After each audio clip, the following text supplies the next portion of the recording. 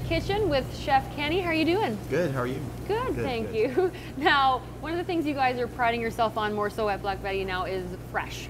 Fresh is key. So tell me a bit about that, especially with your burgers. We've introduced a new menu that has a big highlight on freshness and in-house made everything. Nice. So, I think it just raises the game a little bit, brings our quality up a little bit, and we just want to be the best burger in town. Not just our own patties, but all our own condiments and sides and just everything. So, Nice. So Big Dog Daddy, is that right? That's what it's called, well, one of the burgers you're showing us? One thing that Black Betty's always done is they've had a feature burger of the month. Yeah. So being that it's Stampede month, we wanted to feature Toby Keith, Right. one of our cowboy legends or whatever, country music, and a little bit of a rock and roll kind of guy as well. So that's kind of how we do it. We just pick a rock star, celebrity kind of type and feature their birthday month and then do a burger that sort of honors them.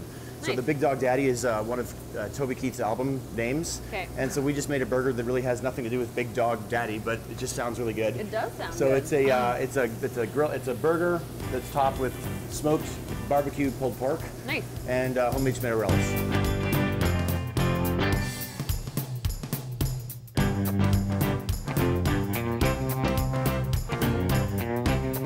Poppers is one of them that you shove Exactly. in the patty, You know, is that like right? you've seen it popular lately to put crispy things inside burgers and make onion rings and things like that.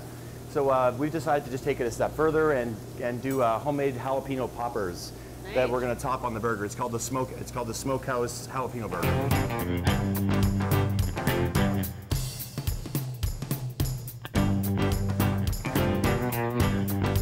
And the third one we're doing is actually our most popular, it's kind of our signature burger, I would say. It's our Cowtown Grill Burger. So the difference that we used to have is we were more of a traditional sort of American burger joint, I guess, where we did all our burgers on the flat top and we inject them with steam to melt the cheese. It's kind of a classical way to cook a burger in the States. Being in Canada though, and the great backyard barbecue love that we have, we've started to grill a lot of our burgers on the grill.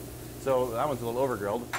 But that's the flavor we want to get there, is that charred barbecue, backyard barbecue flavor, and that char is really a great thing that we want to encourage.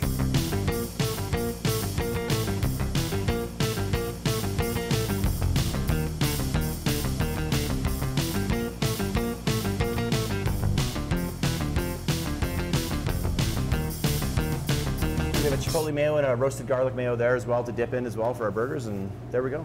Three burgers. Science. You got it. Well done. Thank you very much, lovely burger models. So there you go. If you have a burger craving, why not stop by Black Betty? For Saddle Up, I'm Lisa Wolansky.